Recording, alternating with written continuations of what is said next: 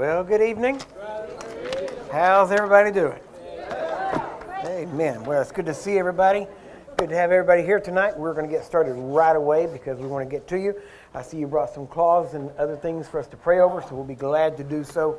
We also, if you didn't bring some and you would like prayer cloth, we do have some prayer cloths, I believe, that are ready to go. So we can get those for you. If you have your Bibles, you can turn to John chapter 5. Not going to preach long tonight, I promise. Okay. I'm pretty sure. Yeah. We're going to cover some of these things, though.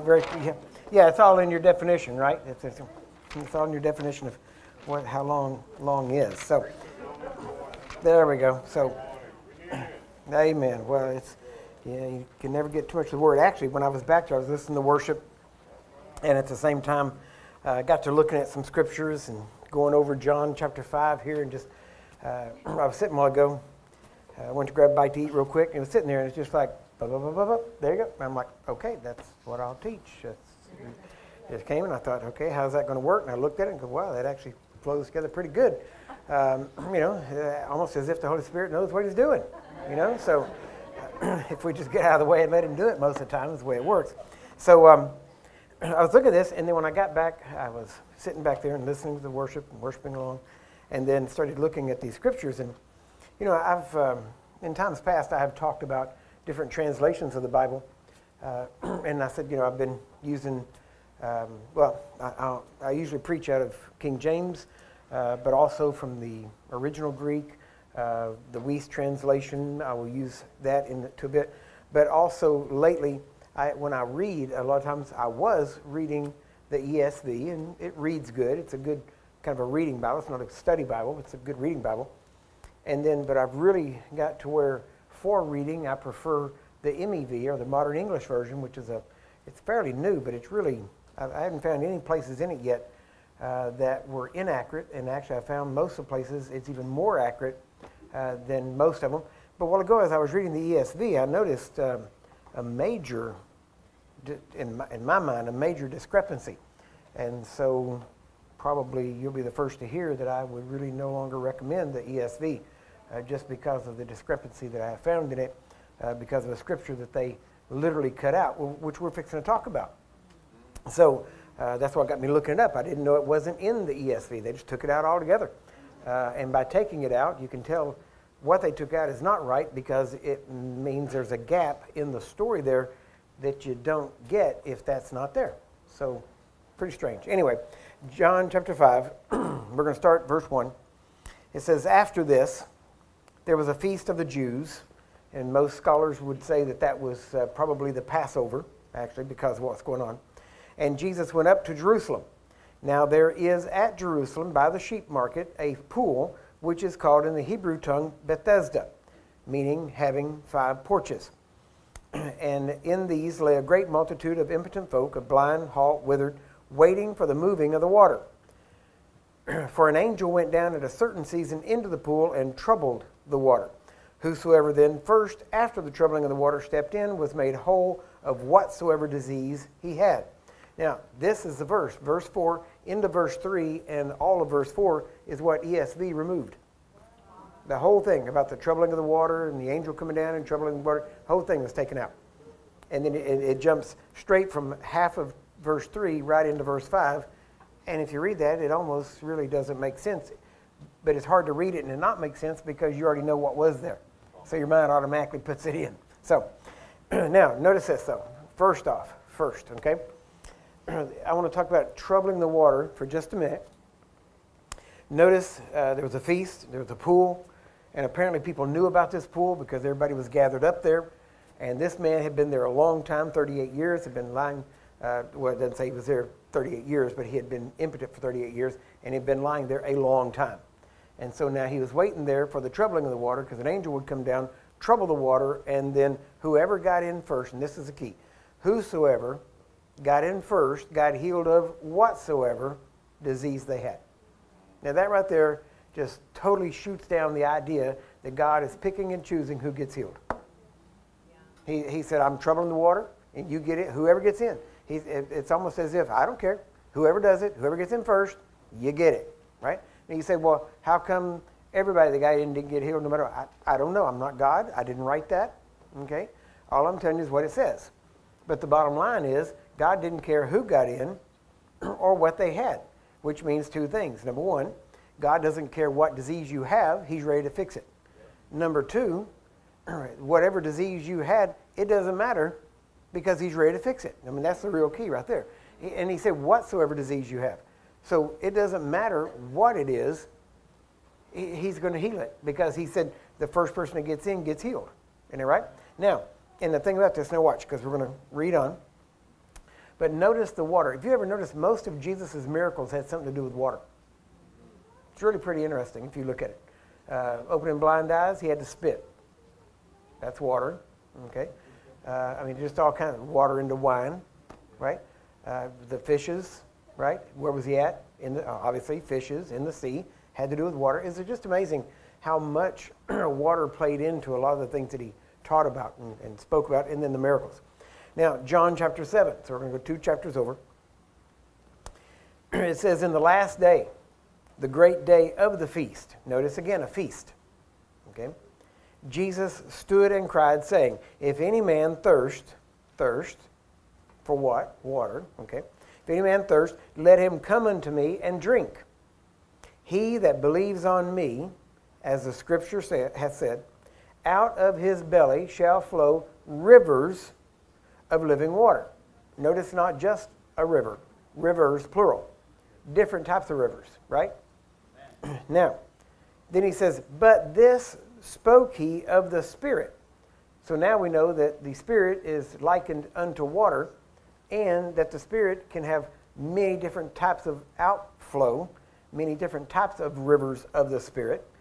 We're not going to say different spirits per se, but it's different types of ways that the Spirit can be manifested, okay? Which they that believe on him should receive. So now notice, they that believe on him should receive, right? For the Holy Ghost was not yet given because that Jesus was not yet glorified. So here he's talking and he says, if you thirst, come to me. And he says, come to me and drink. But now notice, then he shifts because he says, come to me and drink. But then he says, he that believes on me, as the scripture has said, out of his belly, who the one, if you're thirsty, not him, but out of your belly, we would say. So here he says, if you're thirsty, come to me, and I will let you drink. But now notice where the rivers are coming from, out of your belly. Do you get that? Because he's talking about the Spirit, which afterward the people should receive, whoever believes on it. So what's happening? Now get it. If rivers are flowing out, how many of you know that's troubling? Isn't that right? Because troubling means stirred up. It means moving. That's all it means, right? The moving, they were waiting for the what? The troubling, the moving of the water. So here you got rivers flowing out of the belly, as we would say, out of the center of your spirit, and that water is going to be troubled because it's flowing out. Do you understand what I'm saying? I'm not trying to stretch to get this. I'm just saying if there's movement, the water's troubled. Okay? Now watch. It may not be exactly the same kind of troubled because an angel ain't jumping in the middle of you and splashing around. Right? So now, then in 2 Timothy chapter 1 and verse 5, it says this.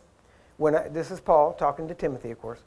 When I call to remembrance the unfeigned faith that is in thee, which dwelt first in your grandmother Lois and your mother Eunice, and I am persuaded that in thee also. Wherefore I put you in remembrance that you stir up the gift of God, which is in you by the putting on of my hands. Now notice, he said, you stir up the gift, and we know that the gift was put in him by the laying on of hands of Paul, right?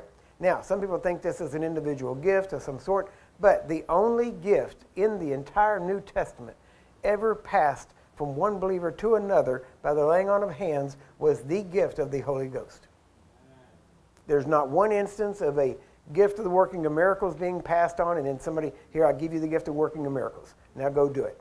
Here, I give you the gift of faith. Go do that. No, you don't see that anywhere. The only gift ever mentioned that is passed on from one believer to another by the laying on of hands was the gift of the Holy Spirit. Right? Amen. And usually, when the Scripture describes it, anytime it does describe it, it usually says it either says they were filled or it says that they spoke in other tongues. which has now become the doctrine of initial evidence. Okay? Now, in that, now watch. He says, but notice the context too. I want to show you the mixture of this. Because he said, when I remember the unfeigned faith, in other words, no fake faith. I'm talking about your grandmother had real faith. She had faith. And your mother too. And I'm convinced it's in you. Why? Because I know I put my hands on you, and I'm telling you now, stir up the gift that was put in you when I put my hands on you. Stir up the Holy Ghost, right? What does that mean? That means that faith is involved in both receiving the Holy Ghost and then stirring up the Holy Ghost. It takes faith to stir up the Holy Ghost that's in you so that that gifting starts to work. Now, when you do that, the Holy Spirit can manifest in any form He desires, which we know from 1 Corinthians chapter 12 is generally described as one of these 9, what are listed as 9 gifts, but we know they can be manifested in several other ways, right? Now, so all I'm saying, I'm not trying to limit this, all right? I'm just saying what he was talking about. So faith has a lot to do with it because he says he said it was in your grandmother, it was in your mother, and I know it's in you too. And he says, so you stir up the gift, right? And that word stir up, now look at this, because it literally means to rekindle. So apparently Timothy, based on all the scripture there about 1 Timothy, because he told him, he said, don't let any man despise your youth. You know why I put you there. You know my life among you. You know how I've lived. You know the message. Preach it. Don't anybody put you down just because you're young, right? Because apparently he had people coming in trying to bully him, right? Why? Well, we've been around longer. I'm older. I know more. And so Timothy said, Paul was telling Timothy, no, don't go by that. I put you there. You know me. You were with me. You know what to do. I told you what to do. Don't let that happen. Don't let any man despise your youth. Be an example of the believer and live this life in front of them, right? Now, because you'll see that. A lot of times you'll see, especially if somebody is younger or considered younger even in the faith in that sense, there sometimes older believers will try to bully them. And they'll try to, well, you shouldn't be in this position. Here, let me tell you how to do it, or here, let me do it. And they try to bully them. So you can see that a lot. Now, and that, believe it or not, that's usurping authority. Just like it talks about don't let women usurp authority. It's funny how everybody always talks about the women not usurping, but men can usurp authority also, right? Either way, it's wrong, right? Now, so then he says, for God, now watch this, stir up the gift that's in you, okay? I put you in remembrance. I'm reminding you that you have to stir up, rekindle, relight, fan it into flame, right? The gift of God which is in you by the putting on of my hands. For God hath not given us the spirit of fear. But in contrast, rather than the spirit of fear, he's given us the Spirit, because isn't that what he's telling them to stir up? The Spirit, right? And he says, but God has not given us a spirit of fear, but of power and of love and of a sound mind. So the Spirit we have is the Spirit of power, Spirit of love, and Spirit of a sound mind. All three in one. It's not three different spirits. Are you with me so far? Now, watch this, because he goes on. Now, the word power in that verse is a Greek word, dunamis. It's the same word found in Acts 1:8, but you shall receive power, miraculous ability. After that, the Holy Ghost will come upon you. So now we see that same power connected here. He said, you stir up that gift that's in you, the Holy Ghost that's in you.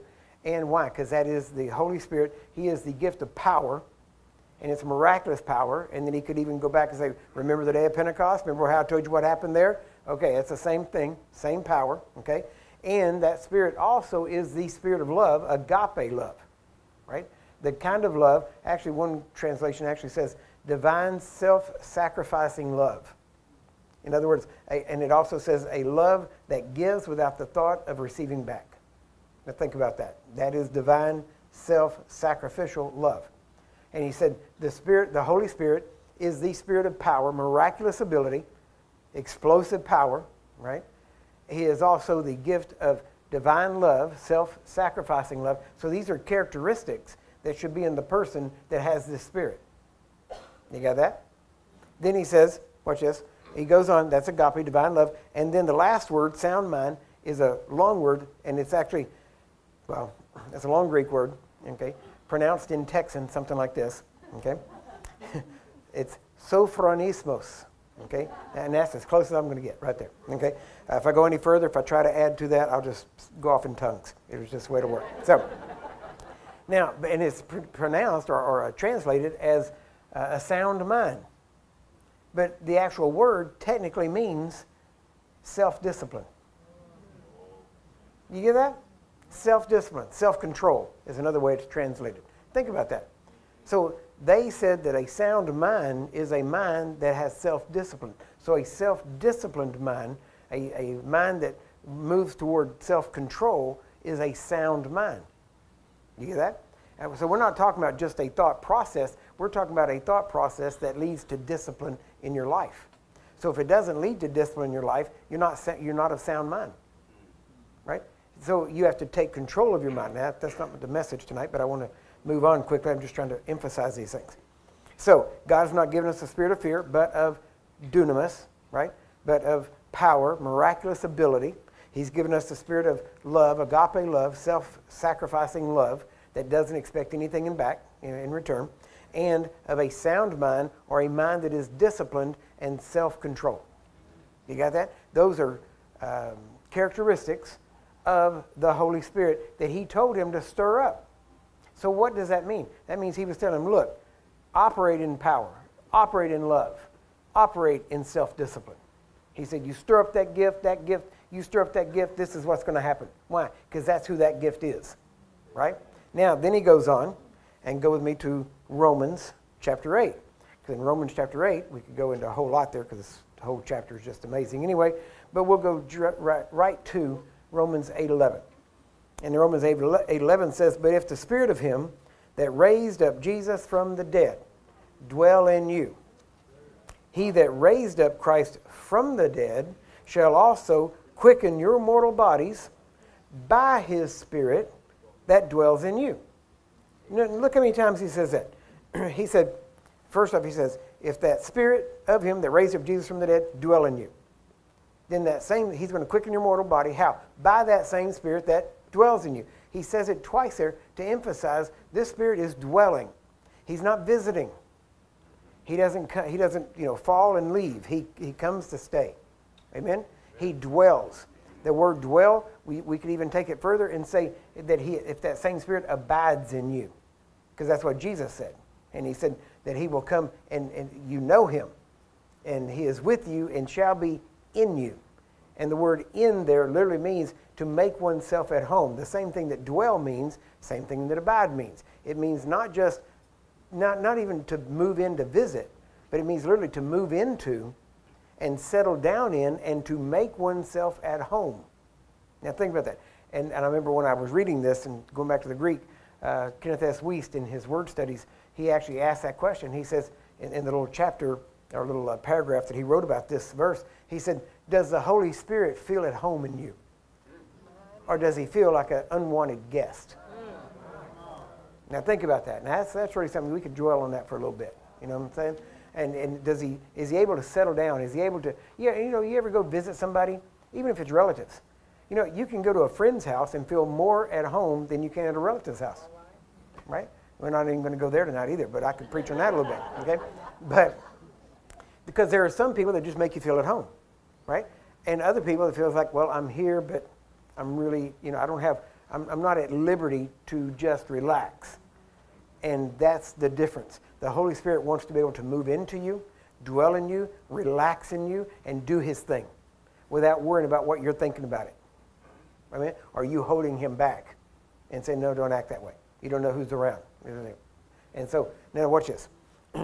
If the spirit of him that raised up Jesus from the dead. So now we know not even the limits, but at least the degree of power that has been displayed by the Holy Spirit. We know that the ultimate display so far has been raising Jesus from the dead. And basically that's the bar. If the Holy Spirit can do that, nothing is too hard. Right? Now, then he says, if that same spirit that raised Jesus from the dead dwell in you, makes himself at home in you, lives in you, stays in you, he that raised up Christ from the dead shall also quicken, which means to make alive, right? It could even say to heal. It's not the actual word for heal, so I don't want to go too far in it. But now notice it says, he will quicken, make alive your mortal bodies by his spirit. So how's he going to do it? By his spirit that dwells in you. He's not going to do it from a spirit outside. He's going to do it from the spirit inside, right? And if you look at, well, again, I don't want to push something just say something, but if you look at how Jesus was raised from the dead, see, for one thing, there's arguments over what they call the Shroud of Turin, that they say Jesus was wrapped in, and it's amazing piece of cloth. And I don't technically have an opinion either way because I don't care, right? The big thing is, if it was Jesus's, he ain't in it now, right? So either way, it really doesn't matter, okay? That's like, I never understood that. Abraham Lincoln slept here. So what? Big deal. He had to sleep somewhere. Doesn't even mean he wanted to sleep there. But he did. So anyway, so think about it. So just because somebody slept there doesn't mean they wanted to, right? So anyway, but with the Shroud of Turin, one of the reasons I don't necessarily agree with it being the shroud of Jesus is because whenever they would wrap these bodies like this, they would actually wrap them in a way that with a compound that would almost become like a hardened shell, and that it would be almost like a mummy and hardened, like almost like what we would call paper mache. It's very similar to that. So it would be a hardened shell, and so it would not be the type of cloth that they would say. Now that's just one aspect, and I'm not trying to, impose any doctrinal thing on it. But the point being that whenever, even if you look at those things, and if you go by the Shroud of Turin and said, yeah, it's a real thing, the amazing thing about it would be that it was printed onto the shroud almost like a negative, which means there would have had to be a very intense light source from the very inside of it shining outward that would cause that negative image to be put onto that cloth. So you could, if you look at the cloth itself, which means, now think about that, if the Holy Spirit is going to raise Jesus from the dead, by the Spirit that dwelt in him, just like he's going to quicken us, by the Spirit dwelling in us, then he's going to have to do it from the inside out, which means there would be this burst of power from the inside out, and at that point, then Jesus would have come out of the shroud or out of the burial clothes, however you want to say it. And so whenever at that point, it would have been an extremely intense bright light, right, which would have left that. Now think about that, because that is so similar to what would have happened at the very beginning of creation when God said, light be. It would have been that burst of power, and it would have been a burst of light, because that's what God said, so that it would have been a burst of light, and that light would have been a power. Are you with me so far? Yep. Now, so at that, all I'm saying is this. We forget sometimes when we come like this to a healing service, and we're waiting for the person to touch us, or we're waiting for something like that. But really, and we can do that, but if you're going to do it, you're really only going to be able to find that in the Gospels and in the book of Acts. You really don't find it in the epistles themselves so much. You do see in James where they talk about anointing with oil, so there had to be a touch, obviously, but mainly they give credit to the prayer of faith, healing the sick there. But now notice the anointing with oil is representative of the Holy Spirit, so it's still, we could say that it would be the Holy Spirit working from the inside out to heal the person. Now, many times we think when we touch somebody, the power goes from a person to a person, and I touch them with my hand, or if you touch them with your hand, then the power goes through the hand, touches out of your flesh into their flesh, and heals from the outside in, when it's exactly the opposite. Because I'm not flesh ministering to flesh, I'm spirit ministering to spirit. So actually the power goes in and then comes out, just like pouring water on a plant. You pour water on a plant, it doesn't soak in through the leaves. It goes into the ground and soaks from the root and comes out from the inside. Right? Mm-hmm. The life of Jesus Christ in a believer, which is the Spirit of God, the Holy Spirit, that Spirit in us is what affects the healing in the person you're ministering to. So when you lay hands on somebody, it's not like pouring water on the leaves on the outside, it's pouring water on the root, and it goes in the root and then comes out, and that's why sometimes you don't always see it right away on the outside, but it can be affected on the inside, and then it can be 2 minutes, 5 minutes, 10 minutes, something like that, before you actually see or feel anything on the outside. Yeah. Now, you see this in Jesus' ministry. Most people think everything happened instantly, but many times it says things like they were healed as they went, which means it didn't happen instantly. It happened as they went. And we know that's the case because one leper goes, there were 10 lepers, and one comes back and says when he realized he was healed, he came back. So he had to come back, but the other 9 didn't. And Jesus said, weren't there 10 healed? But only 1 came back. But he said, your faith has made you whole. Right? So now that it meant even more now, he didn't just get healed. Now he was made whole. From leprosy, that means whatever had been destroyed because of the disease was restored. Yeah. Right? And so you can see it comes from the inside out. Now, this takes us back to the first 3 scriptures that we talked about. Okay? John 5, the troubling of the water.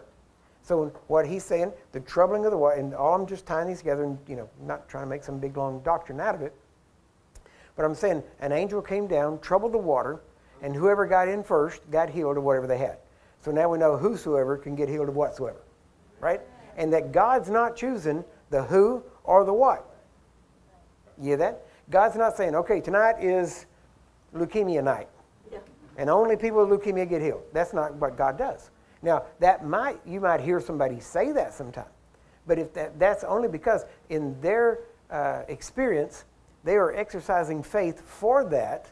They may even think that they're hearing God say it, but I can tell you they're not. It's their own mind, but if they say it and they believe it and have faith for it, how many of you know it works? Yeah. Right? But God doesn't pick who, and he doesn't pick what. He doesn't even pick when. Now think about that. All that's up to us. We get to decide who. We get to decide if it's us. We get to decide what.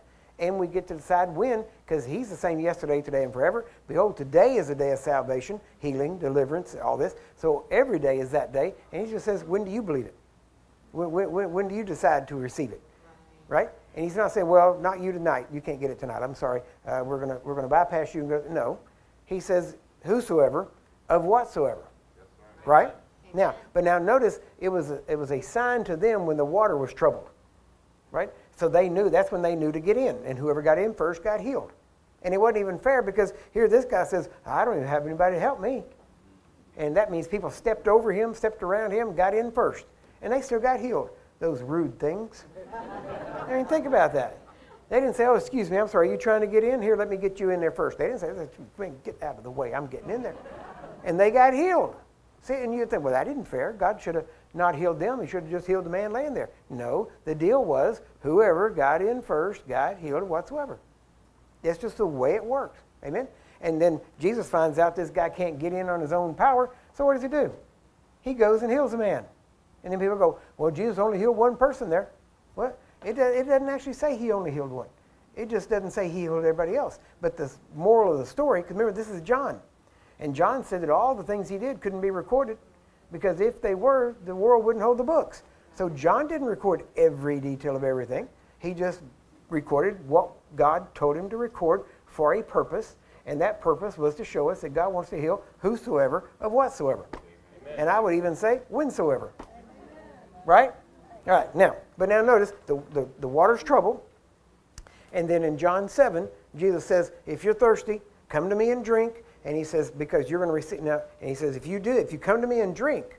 Now notice, if you come to me and drink, then out of your belly will flow rivers of living water. So you got to drink in the water, and then the water comes out. Amen?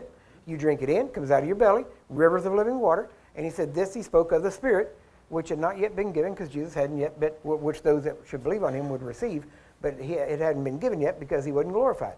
So again, it's talking about this water being troubled and moving. And then he says that you're going to be, that if the Holy Spirit is going to heal you, quicken your mortal body. Now, I will admit, in most commentaries or, scholarly type works, at least the ones that I've read, most scholars put this verse mostly with the final resurrection, you might say, or that point in time when you are changed from mortality to immortality, and there's a quickening of your body, and there's that change. Most scholars put this verse there, Romans 8:11, right? Which I have no problem with that. I do believe that's going to happen. I do believe that's the way it's going to happen, is by the Spirit of God in you will change you instantly in the twinkling of an eye, right? And mortality put on immortality. Corruption will put on incorruption. I have no problem with that. But he also said that the Holy Spirit, now we have the Holy Spirit as the earnest or down payment of the final redemption of everything. And he says now we are redeemed in the Spirit, and our soul is being redeemed, and our body shall be fully redeemed at some point. Does that make sense? Now, so at some point, you're never going to need healing again because you won't even be able to get sick again. I mean, no matter what, right? But for now, we have the Holy Spirit who can heal us, quicken us if we get sick, and quicken and make alive our mortal bodies right now. And that's called healing right now, all right? So in that down payment is not the fullness. You're not getting immortalized, okay? Nobody's body is changing to immortality or that kind of stuff at this point, okay? But what you're getting is you're getting the down payment, the earnest, as they would say, the first payment, right, on what is coming. And now notice, if our spirit's been redeemed and our soul's been redeemed and our body's been redeemed, then yeah, we ought to have the first down payment of it. We ought to be able to experience at least part of it. And part of that would be what? Us receiving healing now. Now, we're not receiving, listen, you're not receiving, how would we say, it's not divine immunity.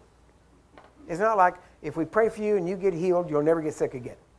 That's not what you get now. You get the down payment of getting healed right now, but then you may get sick again at some time, and you may need another down payment. Does that make sense? So regardless, now notice, but how is he going to do that? If he's going to change your body at some point, and he's going to quicken your mortal body by his spirit that dwells in you, why would we not get healed now by that same spirit that dwells in us? Right? And you say, well, if that spirit dwells in me that can heal me, why don't I just stay healed? That's a good question. Why don't you? Why don't you? Why don't you just make a decision to turn it on, let it out, let it go into your flesh, and just live in divine health? Right? Now, that doesn't mean your body is immortalized. It just means that you live in divine health. And let me tell you, as long as that water's pouring out, it's real hard for anything to get stuck in. Right? Why? You ever try to stick something into a faucet that's on full blast? Kind of hard to do it. Right? Why? Because of the force coming out. That's why whenever I minister to people, I'll tell people, listen, if I start to minister, don't pray. Don't pray. How do you think that water comes out of you? How do you think the Holy Spirit comes out of those rivers? Usually it's by your words. So what I'm trying to put into you, you're praying and you're pouring out, and sometimes there it went. You know, oh, there we go. It's just that quick.